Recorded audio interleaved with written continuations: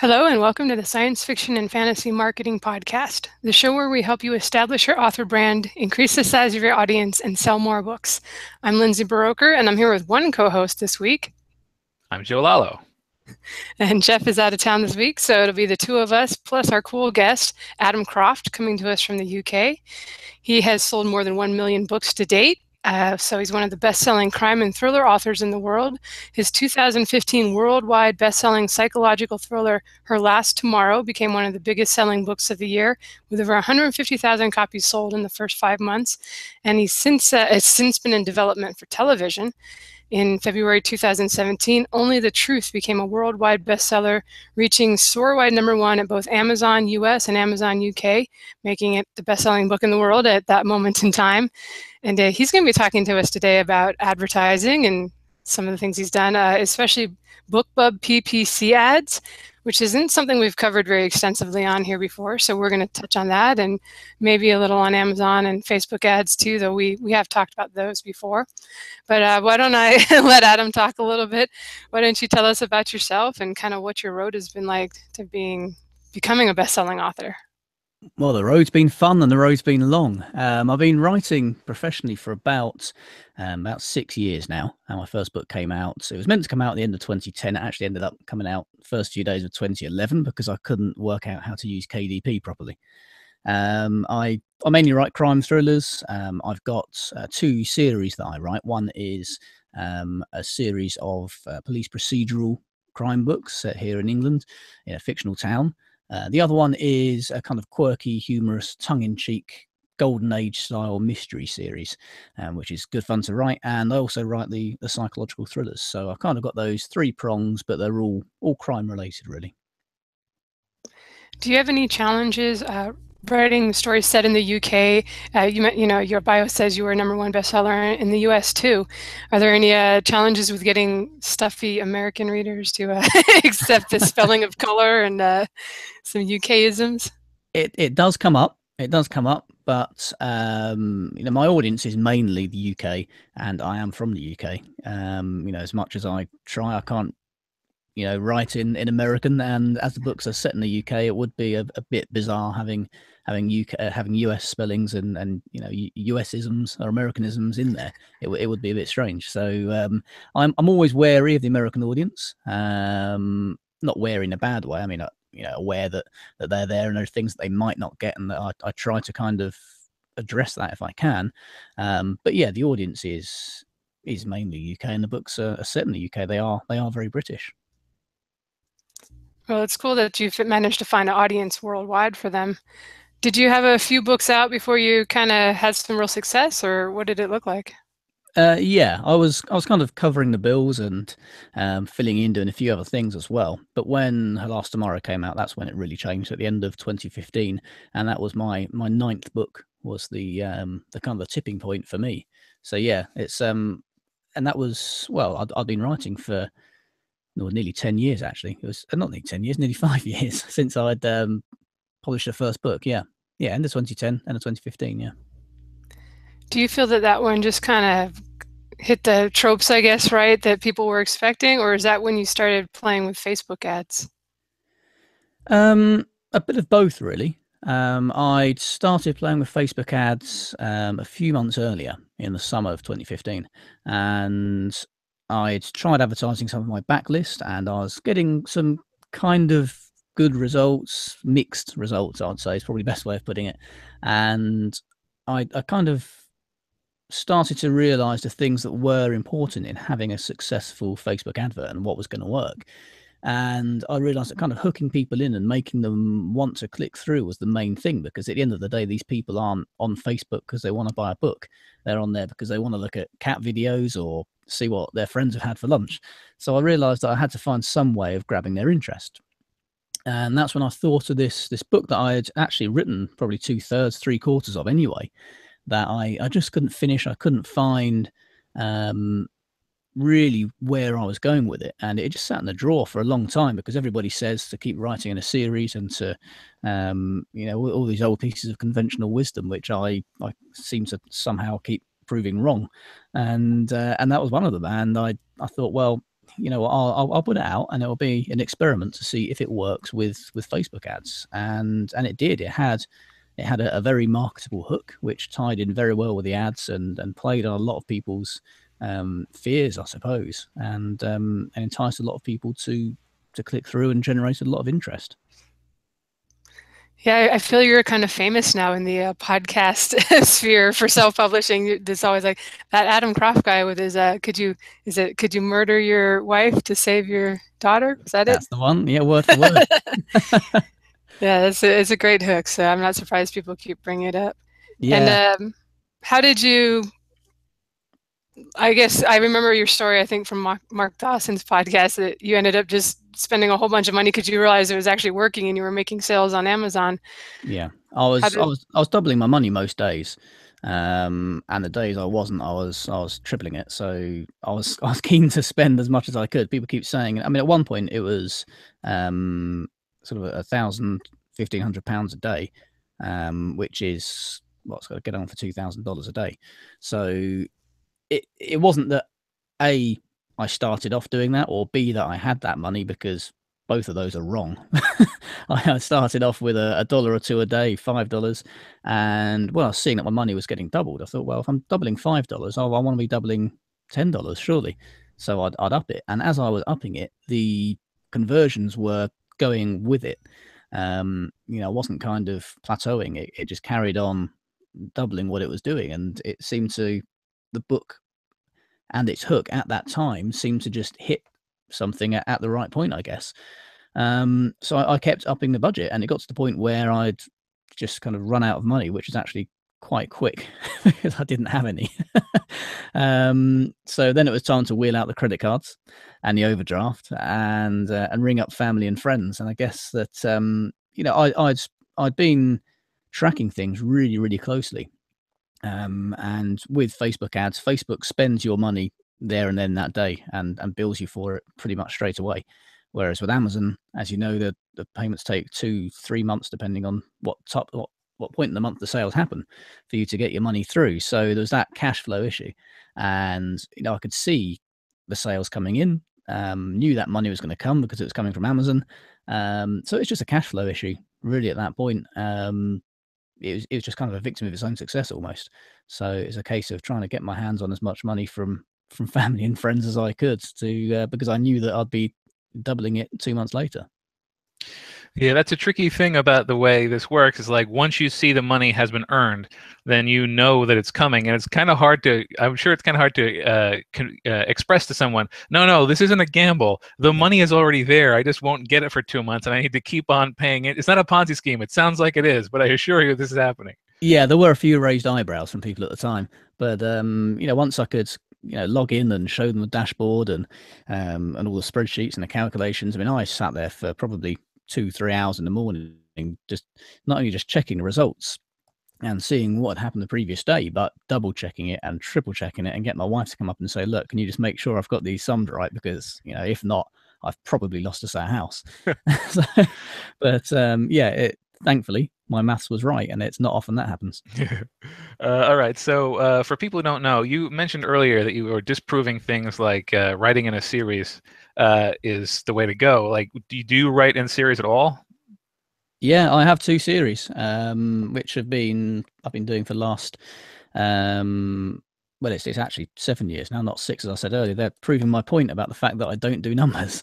So yeah, I do. I write 2 series, and yeah, I really enjoy them and really enjoy that character development and seeing where things are going. But I'm not averse to doing something different now. I do write the psychological thrillers. I've had 3 of those out now and working on a 4th, and they're all standalones. They're kind of connected through themes and what have you. They're similar styles of book, but they're different characters and different settings every time. Yeah, and there's value to both, obviously. A standalone doesn't have any sort of homework to do. You can just jump right into a new author with a standalone, so I can see the value there. But like before the show, we were talking about how it all comes down to sell-through. So I can imagine that, like, particularly when you're looking at spending huge amounts of money on advertising, the relative earnability of a series is probably kind of hard to ignore. It is, yeah. And of course, every time I put a new book out in a series, the previous books in the series go up. They're people somehow, I don't know how, they're on my mailing list and they've been there for years. But when book 8 comes out, they suddenly realise I haven't read any of my other ones. I don't really know how how it works, but yeah, the sales of the others tend to go up. And there's that kind of residual power as well. Every time I add a book to the series, the whole series is lifted as a result. So when it comes to advertising a standalone book, it actually must be kind of nice because it's a little simpler on figuring out if you're breaking even or making money. Did you do like a $4.99 book? I assume it wasn't a 99-center when you were No, doing I think it with when I Facebook. started, it was £2.99, $3.99, I think. But I change pricing and play around with things all the time. And yeah, it was different. It is different to advertise a standalone book, and in some ways, it's easier because with a series or trying to sell a box set, you're selling the characters and you're selling the kind of the overall package. Whereas with a standalone book, it's kind of the situation or the particular hook or that particular storyline, rather than the whole kind of have you met character X, or this they're calling character Y the new Jack Reacher or whatever. It is, I guess, in some ways easier to advertise a standalone. Yeah. Did you have to do any playing around in order to get, I'm sure you tinkered a little bit to get the clicks down low enough that, you were actually making enough sales? It sounds like you were kind of doubling your money. It seems like it's pretty challenging. I know I played with Facebook and they want to give you like an 88-cent click if you're not paying attention. Yeah. I mean, that particular ad, that particular book, just did seem to work at that time. I'm not pretending it's through any kind of skill or judgment on my part. It was just pure luck, I suppose, that you don't know what's going to work at what time or what's going to be hot at that point until it is. If we could predict it, then we'd all be doing it all the time. But yeah, you do have to keep a close eye on things, and I've had good success with other books on Facebook ads. Obviously, nowhere near how well that one did. And generally speaking, I do have to put a lot more work and a lot more effort into keeping an eye on things and to tweaking things as I go along, because it is a constant thing, and it can eat up too much of your time if you're not careful. And 3 months can pass and you've not actually written a word because you've been focusing so much on selling the backlist. Yeah, I think that's why I just don't have the patience for, like, one night I'll go in and tinker for an hour or two, but then like next day, gotta write the next book. Forget this stuff. Yeah. You just need a full-time marketing manager, I guess. Yeah, it is tricky. And I guess the reason that I'm able to do it is because, I do this full time. And not only that, but I work with my wife as well. She's left her job and she's working with me doing the marketing and the advertising side of things. That does make things a hell of a lot easier. And obviously I know that I'm very fortunate to be in that position, and that most people can't, and that most people in fact are kind of writing alongside a day job. And I know how difficult that is because I've been there and done that for many years. So it's I know it's easier said than done, for sure.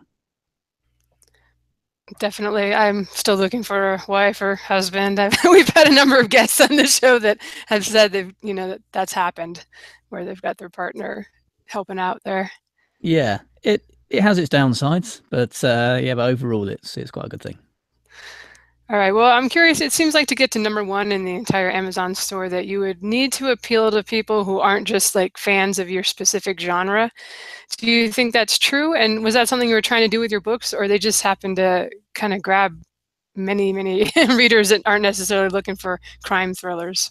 Yeah, it is true. With Her Last Tomorrow, when that first came out, I did end up widening out the audience quite a bit on my Facebook ads, because I realised that kind of hook, could you murder your wife to save your daughter, isn't something that's just going to appeal to crime readers or to psychological thriller readers, and not just to readers. Anyone who's a parent really, or who has ever read a book is probably going to have a fair inkling that they want to read that book and find out what's going on. So the hook helped, I suppose, in terms of reaching a wider audience. With Only the Truth, the one that was #1 in US, UK, Canada, Australia, that was part of the Kindle First deal that month, because that was a book that came out through Thomas and Mercer, through Amazon's imprint. So being part of Kindle First that month is going to get you in the top 3, top 5 anyway, and it just so happened that I was number 1 for a while. So yeah, I can't take too much credit for that one myself.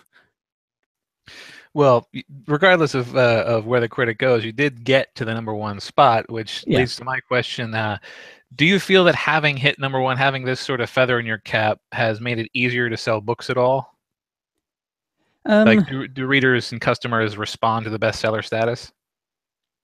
I don't know. I'm not massively convinced they do, but then again, I never really put it on my covers or anything like that. I do mention it on the Amazon author bio and on my website, but I don't know. I'm not entirely sure if it does. I've been playing around with it in ad copy and what have you. I mean, I guess it probably is something I should pick up a bit more, but I don't know. Jury's still out on that one for me. It's I think nowadays I've got to be careful what I say here, but I think the word bestseller is bandied about a lot by indies. And I think for me personally, bestseller is at worst is number 1 in a main category. Not kind of vampire shapeshifters doesn't really count as a main category for me. So you do get people who would say it's a bestseller because it was it's number 12 in a some obscure subcategory, and yeah, fair enough. That's a great achievement. But I think that does kind of overall does devalue the kind of bestseller status. I think because you get to the point in there where a large percentage of books can be called bestseller. Yeah, it's a tricky thing, and it's like I've found, and I don't have any statistics to back this up yet, but it feels like bestseller or award winner or all of that are the sort of things that we like to feel good about, certainly. But I've never bought a book because it said that it was number 1 bestseller. And more to the point, it really seems like that's sort of a resume item for if you wanted to become published later. And it's a weird situation where you had to have already been successful in order to succeed, which is the nature of publishing almost. Yeah, it is. And I guess that's why people do it. That's why people put the bestseller tag there, because like you say, you need to have been successful in order to succeed. And that's a sort of sad nature of it. I mean, I do it myself. I mentioned in places that I'm twice USA Today bestseller. I think the 2 books that are on the USA Today list were number 114 and 126 or something. So they were there. They were on the list technically. So yeah, I'm a huge hypocrite, and I do it myself. But I'm just not convinced it's probably a good thing in the long term.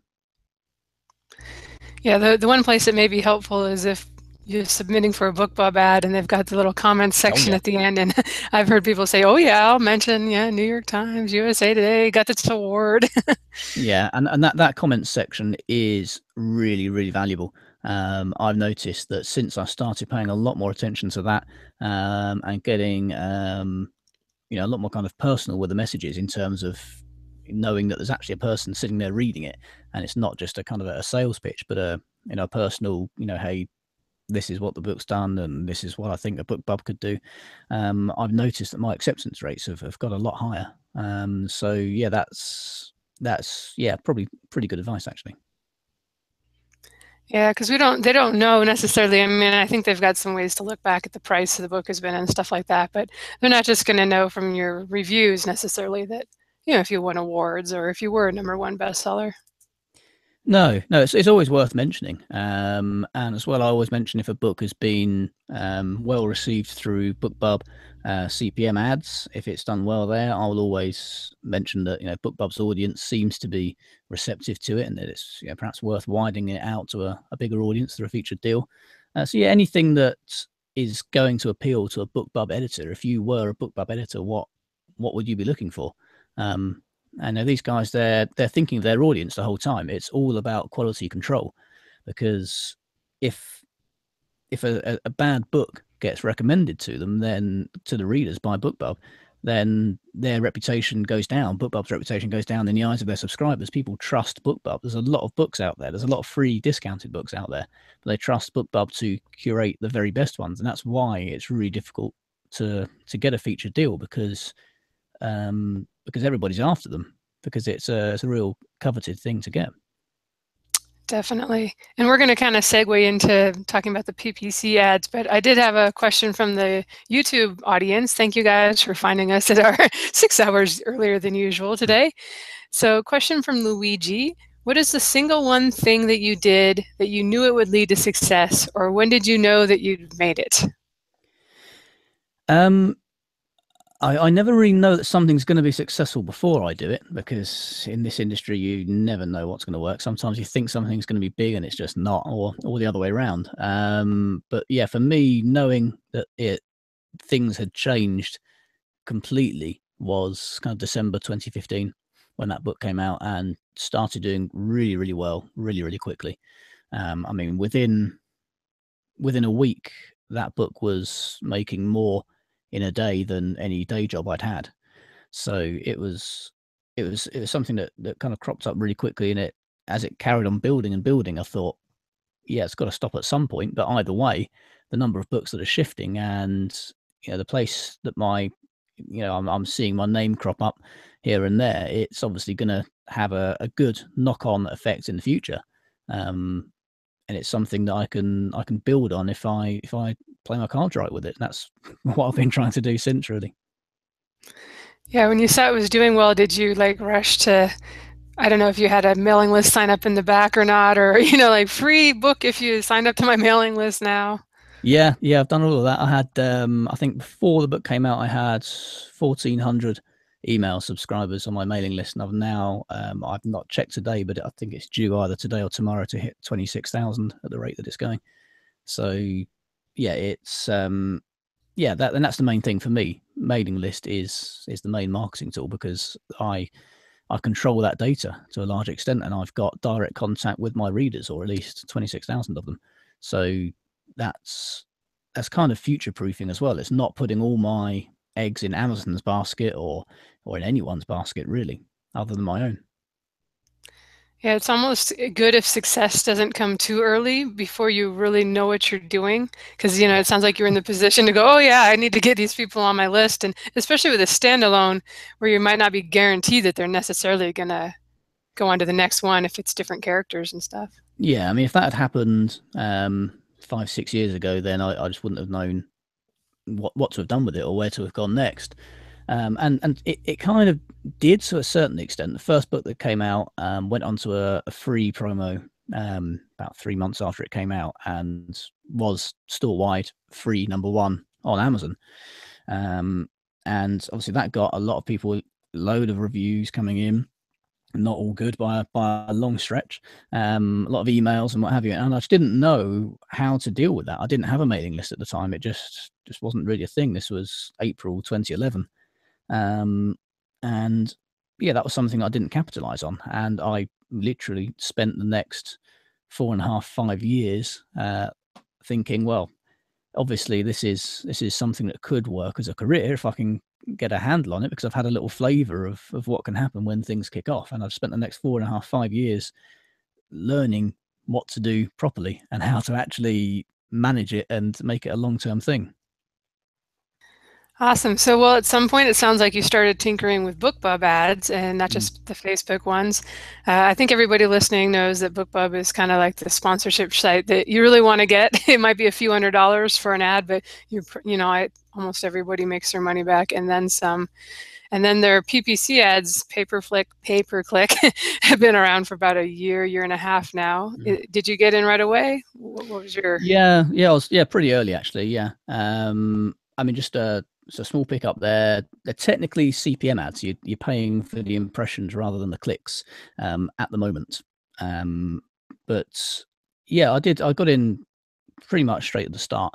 And like most people, I played around and I set up a few things and thought, yeah, this is nice, but it's not really working as much. The audience isn't as big as it is on Facebook or what have you. And I just I just kind of left it really and focused mainly on Facebook and on other forms of advertising. But it's only fairly recently, a few months back, I'd logged in and I'd had a closer look, and I noticed a few things had changed, and I started to think a lot more carefully about what could be done. I started to see a lot of potential in there, and especially when I thought about what Bookbub is, where those audiences come from as well that you're advertising to, and as a result, started to develop a few strategies that I put together and started testing, and it really started working.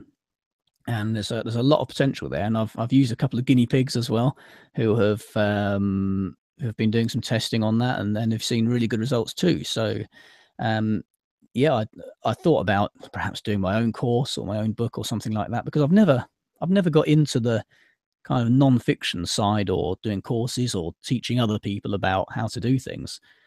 But I thought, actually, this is something that's really got a lot of potential and something I'd like to share. And I thought about doing my own course, but it seemed to me logical that through Mark Dawson's Ads for Authors, that it seemed to be logical to put it there, because he's got that audience who are looking for doing online advertising for their books through Facebook ads, through AMS, and it just fits in there really nicely. So yeah, I'm really pleased that it's going to be part of that course. Very cool. And is that going to be, is he reopening it coming up this fall sometime with that new edition? Yeah, November, I think. All right, cool. So can you give us a teaser on some of the little strategies that you've played with that have worked for you? Yeah, I mean, one thing I've been careful not to do in the course is not to be too specific about, you need to do this exact thing, because something I've noticed a lot with Facebook ads, for example, is and lots of other different forms of online advertising, is some quite specific advice about things that have worked for those people who have done the courses or are passing on the knowledge. And as you know, and as so many people watching this and listening to this will know, all authors are different, all readers are different, all books are different, and there are general principles that apply across the board, or to, again, only to most people, but specific advice will normally only apply to a certain percentage of people. So I've kind of tried to address the principles and the background to the strategies that I've used, so that people can kind of develop their own strategies from there, rather than being too specific. And of course, another downside to doing that is that quite often, when specific tips are put out, everybody does them, and as a result, they stop working, because a lot of the things that do work because they're unique, or they're new, or they're fresh. And as soon as somebody puts that out and everybody starts doing it, it's no longer any of those things, and it stops working. All right, well, I tried them for the first time this summer after having been accepted to the beta right away and not doing anything for a year. But I was launching one of my pen name books, and those are science fiction romance, which they almost never pick up for the traditional sponsorship, because it doesn't really fit tidily into any of their categories. So I figured, I'm never going to get an ad for this book anyway. Let's just try it as an additional tool to use at launch. And I thought it worked pretty well. The first couple weeks, I was able to get about $4 or 4% CPM, $4. And that, I don't remember what it was. It was 4 and it went down to 2. Maybe that was the click-through ratio. But CPM would be in dollars, and yeah, the click-through rate would be a percentage. 4, yeah, I think that's probably what it was. Because like they give you it all, right? They give you the cost per 1,000 impressions and what you're paying per click. And it's actually nice, because it was very easy to notice, because I did about 6 ads playing around, that if you were getting more clicks, you were paying a lot less for them. Whereas if you otherwise it went the other way around. I heard somebody that had like a 0.1% click-through ratio, and they were paying like over $1 per each click. Yeah, I mean, the reason for that is you're paying for the impressions. You're not actually paying for the clicks. It's charging you based on how many people see it. So you could theoretically pay a load of money and have no clicks. The cost per click is a derivative cost that is worked out based on what you've paid divided by how many clicks you've got. You can end up paying money and get no clicks, which is unlike Facebook. Well, Facebook does work like that unless you tell it you want to pay for the clicks. On the Bookbub front, can't say too much at the moment, but changes are afoot, I believe, and it's quite possible that something could change along those lines, but I can't say anything for definite. So yeah, I mean, I've been having the success can vary on BookBub ads. You can end up having very expensive clicks. It depends. The things that tend to mean it's very expensive is you're targeting Amazon, probably in the US. That tends to be really expensive because everybody's doing it. And targeting big name authors, that doesn't work as well on BookBub. What works well is smaller name authors and specific types of smaller name authors. That's something I go into quite heavily in the course, because it's thinking about how BookBub builds those audiences, and what is a big author on BookBub isn't necessarily what is a big author on Amazon or elsewhere. It takes a little bit more digging around to find out which keywords are going to work. But yeah, so costs do vary. I've regularly had ads that are getting clicks for a cent or two, and those do tend to be on places like Kobo and on Apple, and not always in US either. So it's something that works really, really well if you're an author that's wide and you're on all platforms. It does also work if you're in Kindle Unlimited, because you do have the benefit of Kindle Unlimited, and if you can capitalize on that, then obviously you've got those page reads coming through and you're going to get paid for those. But again, it's a couple of months down the line sometimes before you see them, because somebody's actually got to open that book and got to read it. So you're not going to be able to track success on a day-to-day basis as you can if you're wide and you can see those sales coming through, because BookBub's reporting is great. It's pretty much live, and of course the dashboards you can at Apple or Nook or wherever, you can check pretty much instantly, if not within a day or so. So the strategies do vary depending on whether you're wide or not, but it is something that can work for everyone.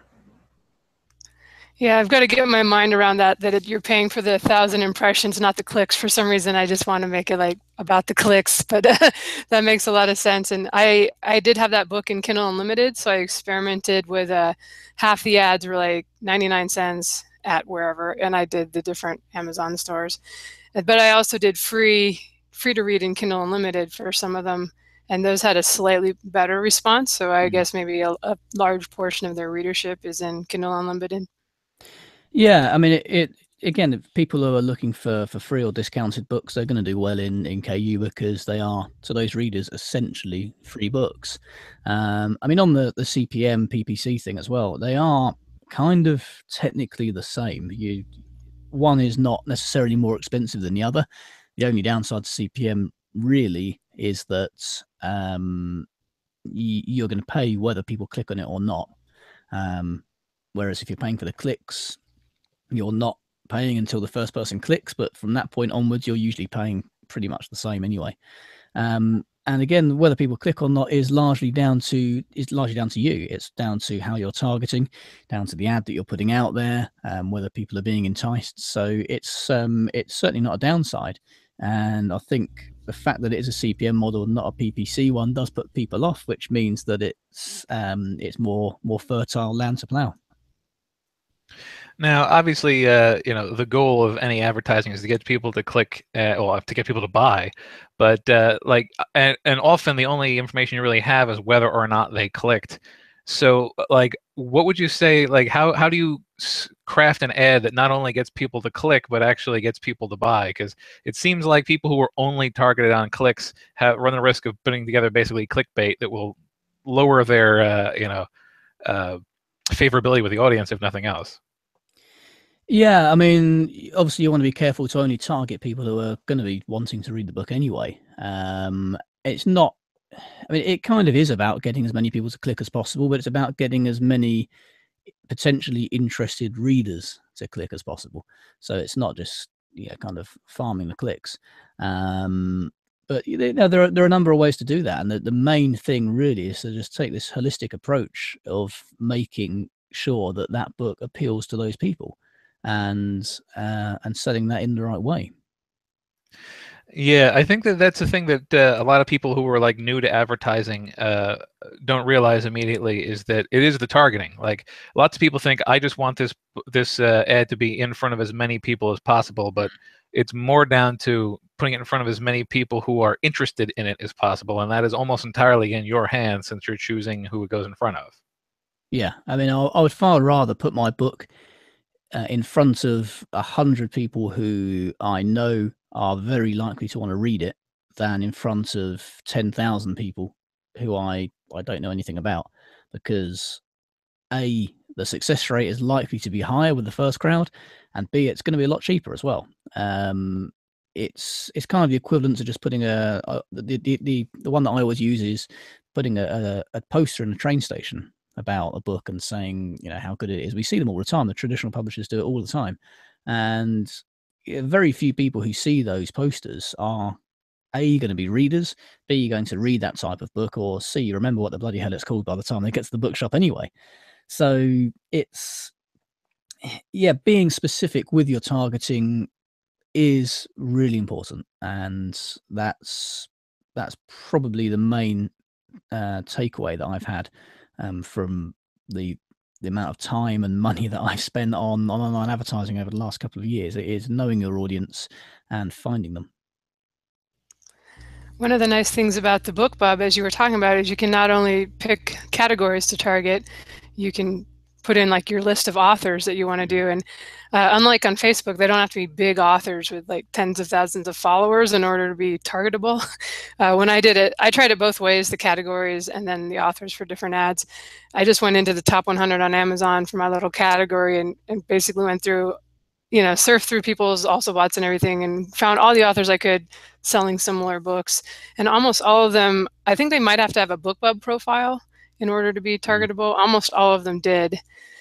Did you play, like, what do you like best, or do you do a mix of both? Always targeting authors, especially if I'm looking at actually selling books rather than just getting visibility. I do some targeting of genres, but that is for building buzz or visibility, or for branding, really, rather than direct sales. So yeah, always authors, and never usually the big names either. Big name authors don't usually have a big profile on Bookbub, especially if they're with a big publisher. Reason for that is Bookbub audiences for CPM ads are built in three ways. Either people who have clicked on that author's featured deal at some point, people who have clicked on that author's Bookbub CPM ads at some point, or who have gone onto Bookbub, found that author's profile and clicked the follow button. All of those things tell Bookbub that you're showing an interest in that author's books, and it throws you in that audience. The big name authors with big publishers don't tend to have featured deals, don't tend to run Bookbub CPM ads. Their publishers perhaps from a far more traditional mindset, and they are putting the posters up in the railway stations. So the only time those people are going to get a Bookbub audience is if somebody has gone on, they're a Bookbub member already, they've gone onto that author's profile and they've clicked follow, which has its benefits. You know, they get new release alerts and all the rest of it. But generally speaking, those audiences often aren't even big enough. There are some big name authors who just don't have a big enough audience to even run an ad to, and they just don't respond as well, because one of the best things about Bookbub's audience is how responsive they are to people like us, to people they've not heard of. I can't remember the exact numbers now. I've put it in the course, but something like 75%, I think it was, of Bookbub subscribers will 95% of Bookbub subscribers will read a book or buy a book from Bookbub from an author they've never heard of if they like the sound of the book. And a lot of the people who read traditional authors perhaps aren't quite as adventurous. So yeah, for me, it's definitely about targeting the smaller authors, but the ones who have got a Bookbub presence. So the people who have run a featured deal in the past, the people who you see running CPM ads, these are the guys who are building a good, responsive Bookbub audience. So not only do you know that because they're regularly knocking about in Bookbub that they've got a good audience, but you know that the people who are in that audience have got there because they've clicked on an ad, or they've clicked on a link in a Bookbub email. So these people click. These people, if they see a book they like, they go through. So you know that these are the most fertile audiences to go for. Yeah, I actually found that even though my pen name has only had like 2 Bookbubs and 3 years of trying, because like I said, I think that category is just not a really good fit for them. A lot of the authors were on there. Maybe they were like me and had 1 or 2 over the years, or they'd tried the ads, and it did turn out to be quite effective, which I was pleased since the pen name has not otherwise had luck with Bookbub. Yeah. Go ahead, sorry. No, I was going to say, again, it's one of those things that it's a general principle. There are things that don't always work for everyone. I mean, this is one thing I've learned over the years, is that there's nothing that is true for everyone. we all know the general rules about getting a cover professionally designed, and we've all seen really bad covers hit the top of the charts. There are all of these old adages aren't true all the time, but they're things kind of generally they're stuck to as a starting point. But if you can go your own way with it and make it work even better, then great. Now, it'd be interesting to see, as an author, how many people are targeting you.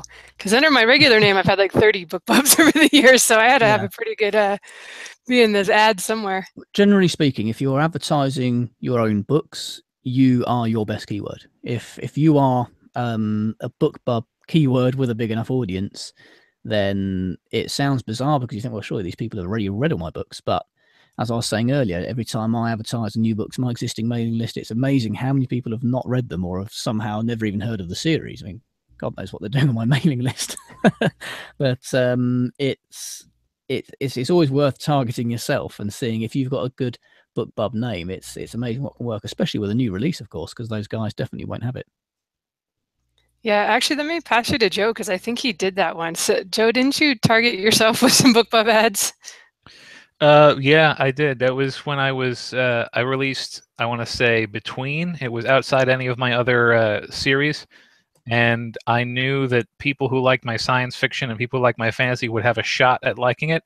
But I was pretty sure that because it wasn't in either of the series that they would have followed, they would have known about it. So I've only run 2 Bookbub ads, and one of them was targeting me, and it got a couple of sales. It wasn't like a turnaround, make it a bestseller, but I think it probably revealed it to a few more people than it would have otherwise. Yeah, I mean, this is what Bookbub ads is good for. It's good for, it's kind of like AMS in terms of the fact that it's not going to blow your career open overnight, like in the same way that Facebook perhaps can. But it is good for. Sorry, my sound cut out at your end. It keeps cutting out of my ears there. Just double checking it is we getting still through. hear you. Okay. Yep. Cool. Okay, no worries. But it's not going to blow your career open overnight, but it is good for steady sales and for steady profit. And these are sales that you weren't going to get otherwise. And it's if it's $1 spent and $1.50 or $2 made back, then why would you not do it? I did find that by doing a new release, it was a little hard to tell how many of those clicks were leading to my sales because I was also doing sponsorships on the newsletters at the same time. And the book was sticking pretty well in its little category. So I don't know how many were just organic. Is there any way to measure, or I feel like they just want straight Amazon links? Or They do, but they're editable. They are editable. So you can put affiliate links in. You can put affiliate codes in, yeah. I did not know that. I'm going to have to try again. And they do track through. I've tested it and used it on both on Amazon Links and on iTunes. I'm pretty sure you could probably do it with Kobo as well, because the only thing stopping it would be at Bookbub's end. And if Amazon and iTunes works, there's no reason why they would have stopped it happening for Kobo. The only reason I don't use it for Kobo is because I can't for the life of me work out how to use their affiliate program. We'll have to get Mark back on the show one day and ask him if there's any secrets there. I haven't even tried to sign up for theirs. No, that's painful enough as it is, that bit. Do you find that, do you just keep them running continuously? Because I found that I had the most success in the first 2 weeks, and then things kind of slowed down after that. I assume they started showing the ads to the same audience again, especially if you're in a small little niche like that. Well, yeah, the reason is they actually stop showing the ads to people after a certain number of times. So the benefit of that is that if you do go on holiday and forget you've got Bookbub ads running, it's not going to just run away with itself and suddenly start showing to the same people over and over again who are going to get annoyed. And the cost per click isn't going to suddenly fly up like it does on Facebook once you've tired your audience out. Once the audience is tired out, Bookbub knows it. There is a set number of times it shows that ad to each user in a new email before it then stops showing it to them. So that's why the ads will slow down, because they're not actually being shown as much anymore. You will still see new impressions coming through because new people are joining Bookbub all the time. New people are clicking on that particular author's link, and you might find it. You can pause and archive ads if you had enough of them, but you might find as well that, say, you're not getting many impressions at all because the audience has expired. If that author then gets a new Bookbub featured deal or something a couple of weeks down the line, there's suddenly a whole new load of people in that audience, and it can revive the ad. But you can leave dead ads, for want of a better word, there, because they're not just going to carry on showing and costing you money. Yeah, I know when we had our had Facebook experts on, they talked about one of the Facebook tells you how often a given person who clicks has seen the ad, and like you can, it's sort of up to you to moderate how often you think someone people should be seeing the ad. So it's almost nice that BookBub would take care of that for you. Yeah, it is, and you know, I trust them to know what the right number is. I mean, they test things all the time, and it's a specific number that applies to all ads and to all people. But they would have tested that to know the reason they use that number. BookBub tests everything in all of the emails that they send out daily. The featured deals, the description that you see for a book and the description that I see for a book might be different. They split test them. They send out 2, 3, sometimes 4 different versions of a description in order to test what words work best. They are heavily data driven, and you know, I kind of trust the conclusions that they come to. Well, yeah, I mean, it's their jobs. All right, so let's say that you're on a limited ad budget. Do you think that it's best to have ads bunched up around the launch to really push your launch, or would you say that just having sort of maintenance ads running all the time has a better return on investment? Well, I kind of do a bit of both, but I think if you're on a limited budget and you've got to choose to do one, it probably makes sense to do it around the launch. If only for the possibility that the kind of the spike, especially if you're doing other things as well around the launch, if you're doing mailing lists, if you're doing, I don't know, any kind of blog tours or any social media stuff, that kind of spike could lead to some kind of organic carrying on of that success, if you see what I mean. So I think if you had to choose, I'd probably say use it for a launch, but if you can, then do both, because there are specific strategies that work for a launch and there are specific strategies that work for advertising your backlist and for keeping that moving on as well. Do you worry at all when you try the ads that if you then later get one of the regular sponsorship posts, that people will have already seen that book and be less interested? Or do you feel like the audience is big enough that it's just not going to matter that much? It doesn't really concern me, because even a really good click-through rate is 5% on a BookBub CPM ad. So if you're getting anywhere near that, you're probably making very decent returns. So that means that 95% of people didn't click it. So that 95% of people, they're the people I'm trying to get next time around with the featured deal. Perhaps people don't click the ads. Perhaps they just don't realize what they are. Perhaps they've got an ad blocker in their browser. There could be all sorts of reasons why people don't click on them. But if that 95% haven't clicked through, it's not me thinking, oh, well, maybe they're not interested, because they are interested in those types of books. They are subscribed to the crime fiction category, or to the cozy mystery category, or whatever it is for the particular book that I'm advertising.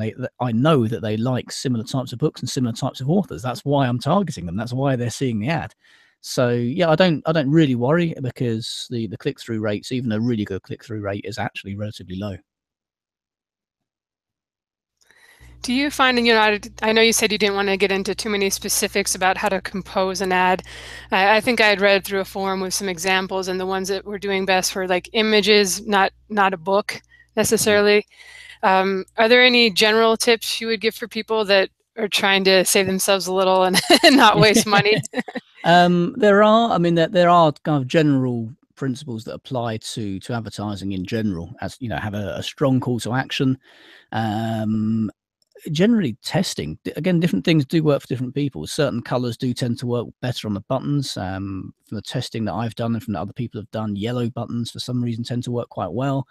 And the thing with a BookBub ad is you've got a very small area, really, a tiny little, almost a square, to get all your information across. If you've got an image of any sort, then you've taken up most of the space already. So getting across to people that it's a book that they might like, that it's in their genre, perhaps getting across some kind of marketable hook, the price and a call to action. All those things are really, really difficult to squeeze in. But they're kind of all things that need to be there. And there are ways of combining those elements together as well, quite skillfully. But yeah, they're all things that need to be in there, or to get as many of them in there as you can, really. Yeah, that's why you probably do even more. I think I tried 6 different variations of it for my first one to see which had the most responses. And, I think the one that was like read free in KU did really well, but the 99-cent one did well too. And then a couple of them I put like 5 stars from a customer review that said something like, it's a geeky, something for geeks, which is kind of my core audience. And so that one did quite well. Like, I figure only the people that were like geeks, that's me, picked it, but that's who I want. So yeah, I mean, one that did well for me was quoting an Amazon review that someone had left. I can't remember the exact wording, but literally one sentence of their review made the book sound A, really good, B, made it really clear what genre it was and what type of book, and C, just made people want to kind of read on. So I used that as the text of the ad, because they'd somehow managed to just write great copy for me in their Amazon review, and they'd got all of those things in there. And that really made me think about it as well, about how you can kind of skillfully craft a sentence or 2 sentences to get all of that information across without sounding too spammy and salesy. It's rather than trying to sell the book, you're trying to sell the idea. It's that old sort of marketing advice that's always given, but it's really true. You're not saying to people, buy this book. The strong call to action isn't buy now or get this book. It's something that makes people aware that they need to take an action if they like the idea that's being sold to them. All right. Well, Joe, do you have any more Bookbub questions? I have a couple Twitter questions on more general stuff, but if you want to wrap up this section here. Just I get one more question, and that is, you've talked about how there's different tactics for doing a launch, like advertising a launch versus doing maintenance advertising, and you also talked about toying with advertising your backlist. Is there anything specific to advertising a backlist that's different from the other 2 ways? Generally speaking, tighter targeting.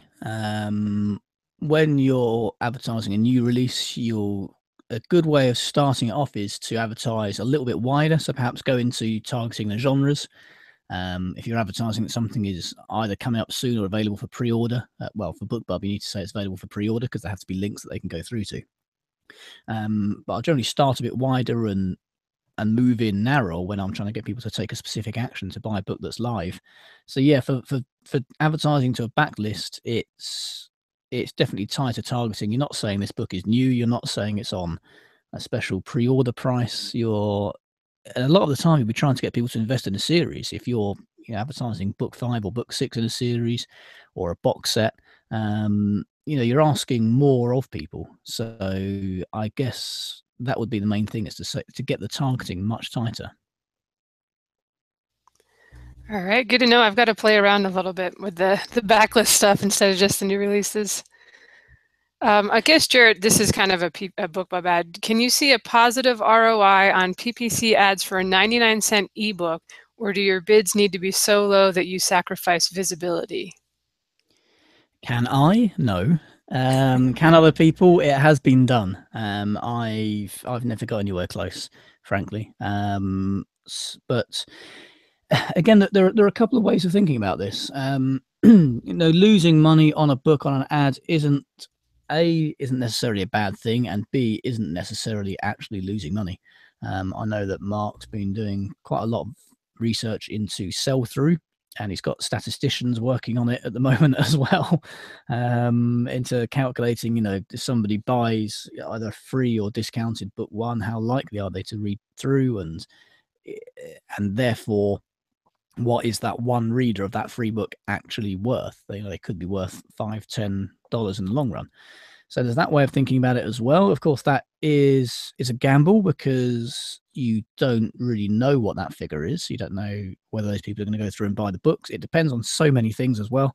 The answer that Mark's statistician comes up with is not going to apply to everybody, because Mark might have a higher read-through rate because his books are better than mine, or because readers of action thrillers tend to stick to a series more, or because his pricing is better, or whatever, or his blurbs are better. So again, it's a known unknown, the read-through side of things, but it is there. We know that a certain number of people who buy one free or discounted book will go on to buy other books in the series.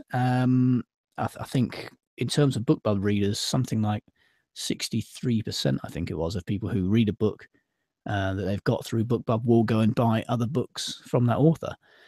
So advertising a 99-cent book can make you a profit in the long run, but it's likely to A, be unpredictable, and B, take months before you'll find out. And there's obviously not too many people who can put the budget into finding out and to just say, hey, let's give this a go. But fortunately for us, Mark's one of them. So he's taking one for the team. All right, cool. Yeah, I think I would wait until I had like all, like 6 or 8 books out in the series before I threw a lot of money at just doing that 99-cent book one. No, let Mark waste his money first, and we'll see if it works afterwards. All right. Jimmy from the chat asks, did you make any marketing mistakes, or is there anything you would avoid in the future? Oh God, yeah. That's why it took me 5-6 years to have any kind of real success. So yeah, marketing is probably 90% mistakes or learning what's gone wrong. It's you're constantly testing, and every time you find something that does work, a few weeks later it stops working. And that's kind of the frustration and the addiction of it, I guess. I mean, specifics, I can't think of anything that necessarily springs to mind at the moment, mainly because nothing's been massively catastrophic, because I tend to test at lower budget levels, which is something I'd always suggest doing. I don't go in at kind of $50 a day and say, I hope this works, because if it doesn't, then it's goodbye $50. So yeah, I've made mistakes all the time and still do daily. Yeah, maybe we should say that Bookbub is one of those places where you can go through a lot of money really fast if you've got a pretty big audience targeted, I guess. I found it really easy to spend money. And that's why I don't go for big name authors, because you can get a lot of wastage, and it is more likely to waste your money as well, because they're less likely to convert as well as smaller indie authors with a decent Bookbub audience, perhaps not as big of one, but one that reacts better and is more likely to click through and more likely to buy that book. All right. Well, I think that wraps things up for me. Joe, do you have any final questions you want to ask before we let Adam go to bed? Just one question about mailing lists. Like you said, even though we had you on talking about advertising, you said that your mailing list is sort of your main marketing tactic. How often do you contact your mailing list, and what sort of things do you put in your emails? Usually every week, sometimes every 2 weeks. I was really, really hesitant at first, and I used to only email people every couple of months, and then managed to do it once a month through gritted teeth, because I really didn't want to go bugging people. But a couple of people suggested to me that you can get away with doing it a lot more frequently than that. So I now do it once every week or 2 weeks, kind of whenever I've got something to say. But if I'm getting towards a week and a half and I haven't said something, I'll find something to say. And the thing that I have learned is that you've always got something to say. I survey my readers every year. I did it most recently in May, and I'd already started sending emails weekly by then. And one of the questions I asked was, is the frequency of my emails too much, too little, or just about right? And 98.3%, I think it was, said it's just about right. So I'm happy with that. And I also asked them what they like hearing about from me, and I gave them the options of, what benefit do you get from being in the VIP club, which is what I call my mailing list, and I gave them the option of getting free books, winning stuff in competitions, finding out more about me, hearing about new releases. And I think the other one was getting early access to new releases. And the ones that came out on top were finding out about new releases and hearing about me. And the ones that came out bottom were getting free books and competitions and all the things that I thought people were probably there for. And that was borne out in February, when my son was born, I emailed my list and let them know and sent a little picture and, you know, all the rest of it. And I got, I think it was 1,500 email responses within 48 hours, with people, you know, wishing me good luck and all the rest of it. And that was the first point that I wished I didn't have a policy of replying to every email I receive, because it took me the next week and a half to actually reply to them all. But I think that just kind of shows what people want from a mailing list. And they do want a personal connection with the author. They do want to find out more about you. So, you know, even just if you've been on holiday recently, just letting them know about that. If you can tie it into your books, then great. There's a couple of times recently where things have popped up in the news which have been relevant to books that I've written in the past. There's one about recently about how in the UK there are groups of vigilantes who are kind of luring child sex offenders online and posing as young girls in order to sort of flush them out, and then they're reporting them to the police. And it was kind of, you know, around, is this all ethical?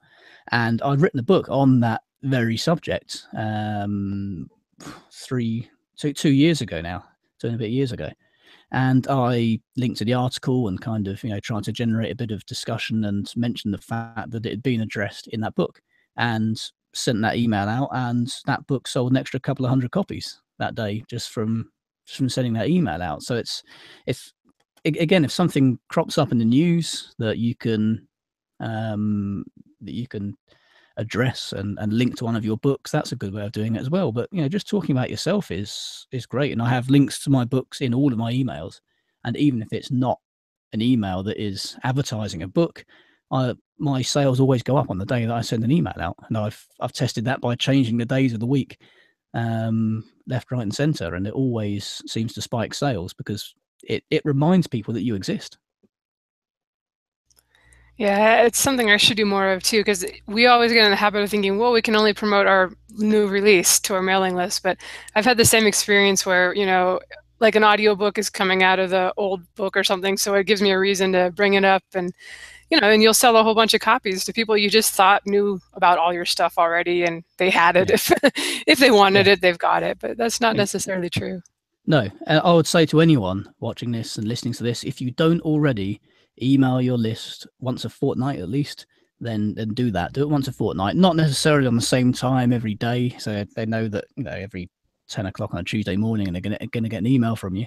Vary the days so that you can go in and see for yourself that on those days your sales spike, as long as there are links to your books in there somewhere. When I have them in the footer, I just say, you know, PS, here are links to all of my books in case you've not read any.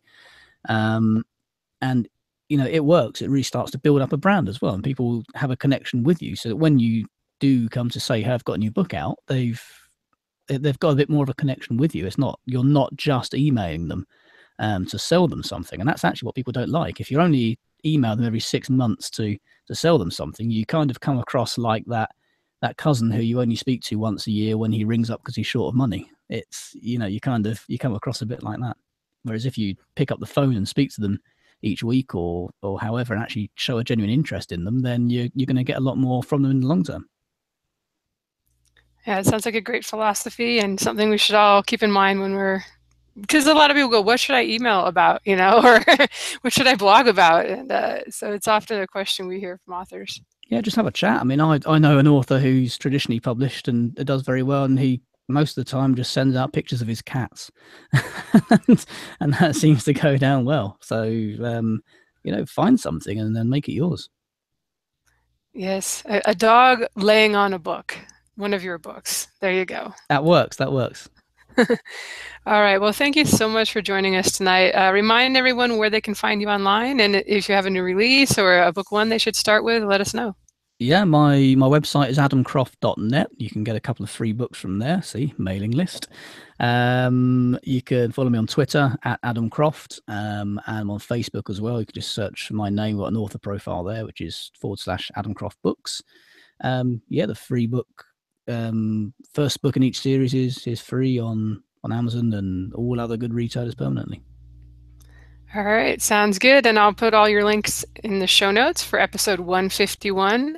That's at marketingsff.com, guys. Come on by if you want to comment or just get those links. And thank you so much for joining us today, Adam. It's my pleasure. Thank you for having me. Thanks for listening, everyone. Bye-bye.